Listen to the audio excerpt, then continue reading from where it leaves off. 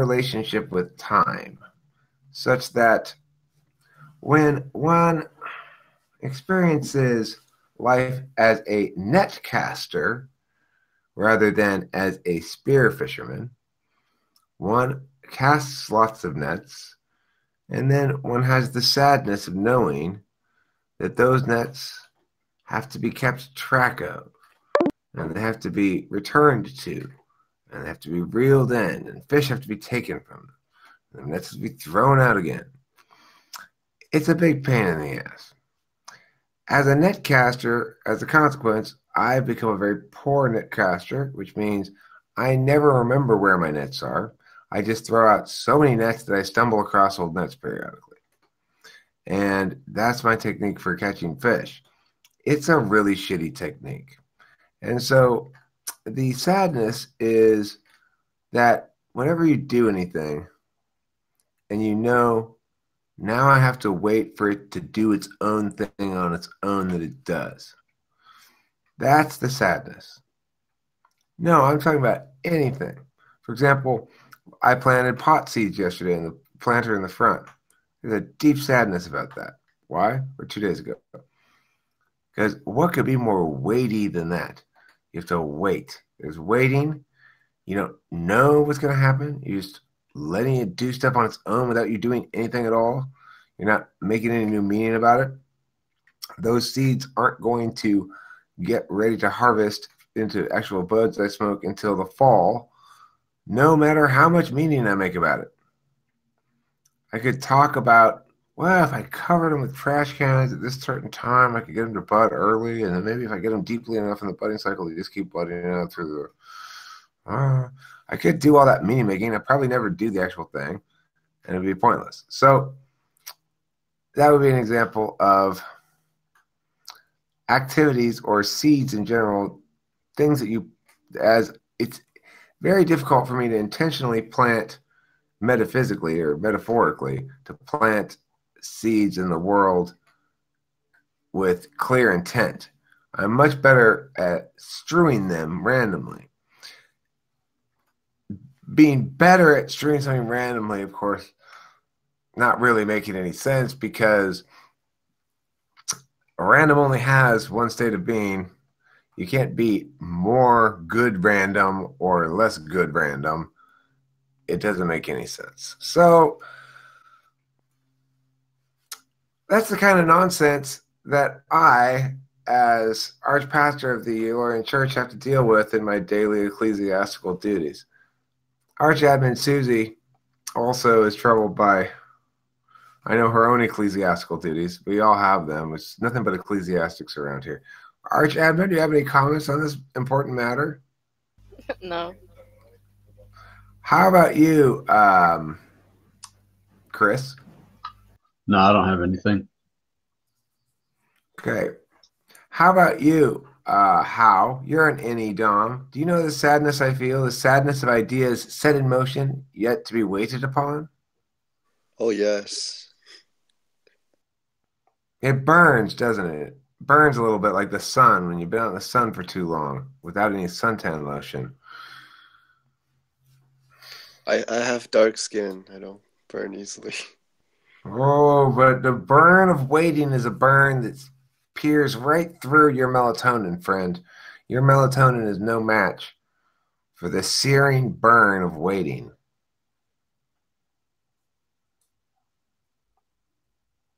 Explain a situation you don't understand it. Well, I'm saying I like shit. Like, okay, what's one of the reasons why almost all of my songs, but not all of them, some of them I actually finished executing, but most of my songs are published when they're about 7/8 of the way there, or 6/8 of the way there sometimes, which is the same as 3/4. But I mean, I get them pretty close, and then I go like, oh, good enough. Why do I do that? Well, because I can see this last stretch of shit. It's labor intensive. It's like fixing every little fucking problem. And maybe I feel like there's a hole or something. So I need to go to bed and sleep on it and re-ideate it. If I got to re-ideate it, then all of a sudden it's a mess. Maybe. Is it or not? Actually, I don't know. But see, that's where the sadness comes in. I'm gonna wake up tomorrow. Am I gonna know this thing is gonna be better, or am I just gonna be wasting another couple of my hours and never manifest anything? It's like, yeah. I'm looking out in front of me. There's a certain time to be evaluated. So what's gonna happen in that time period? That's a dark vision.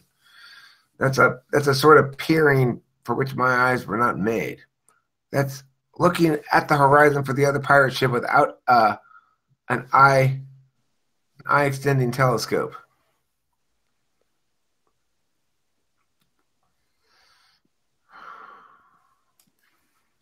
Thoughts? Elsie, any thoughts on that? I think eventually the net will the net will condense and you'll have like a single vision. Metanet. Yeah, a single Metanet. vision. I think that's what like any DOMs do. We create so many options, but eventually we have to face the truth that there's only really one option in life. You can't live life twice, like multiple times or multiple lives simultaneously. I don't mean to bust your chops, but I hope you're not letting these non-NE-DOMs in on the secret of what it means for having a special power. Fully no.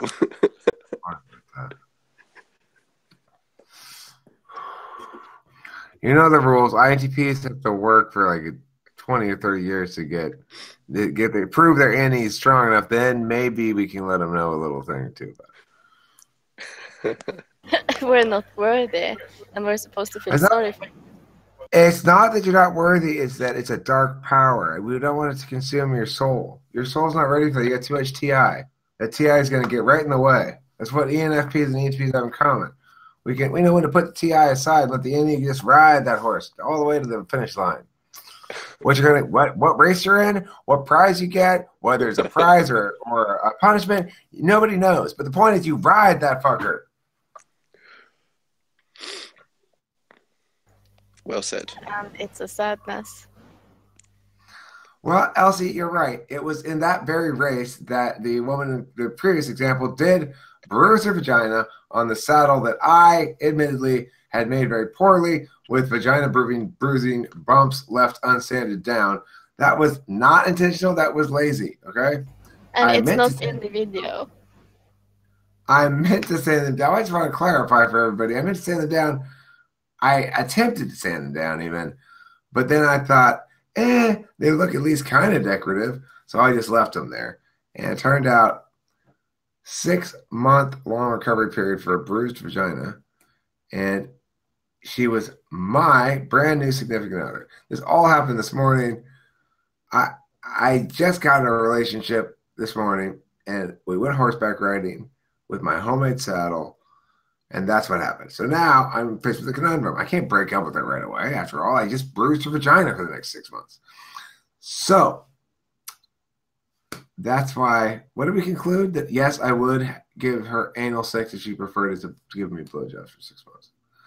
That's not really relevant to this topic, but nevertheless an important segue into why you shouldn't put it in a butt, because there's poop in there. Thanks for watching Talk with Those People, and don't forget to put plenty of cheese. The ending kind of fell apart a little bit. Yeah. Do you think that no. Just no. Yeah, that shouldn't be in there. I think it did. I did think it did fall apart. I'm not denying it fell apart. I'm the one who's saying it fell apart. You're denying it, Susie. Stop denying it.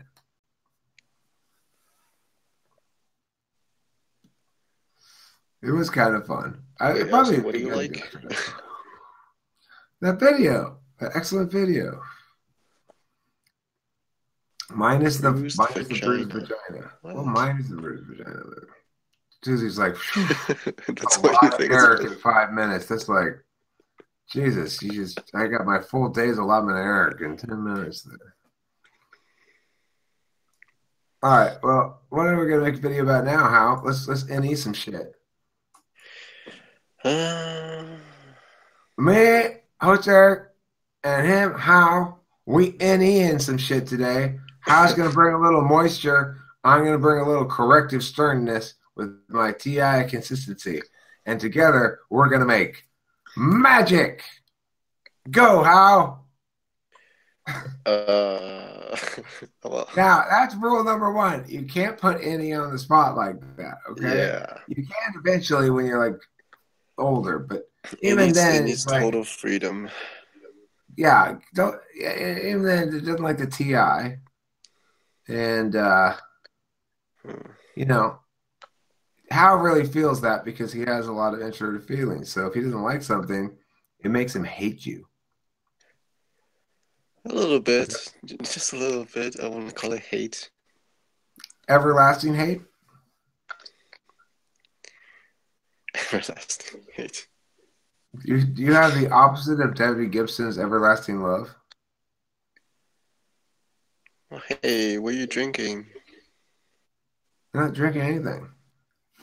No, not Some you, orange thing. Suzanne. Oh, Suzanne's drinking? Yep, we got a new This topic thing. right there. Don't know the English It word looks for it. kind of brown to be milk.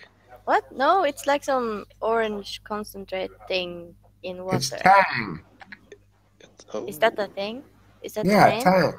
is it like a lemonade kind of? Hmm. Sort of thing, yes. I'll find a picture or Google link for it or something. Tang, not the slang term for vagina. Tang drink. Tangerine. Tang drink.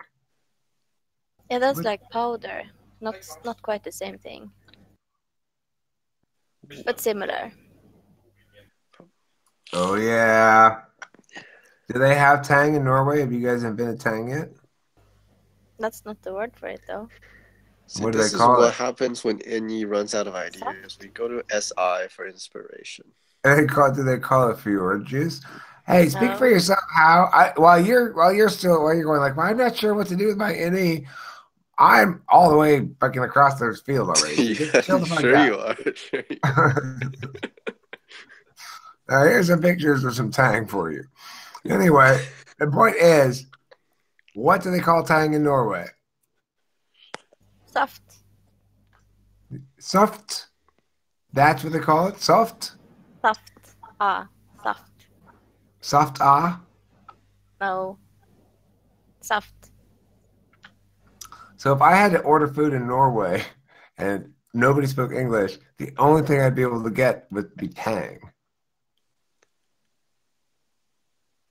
I guess some sort of it.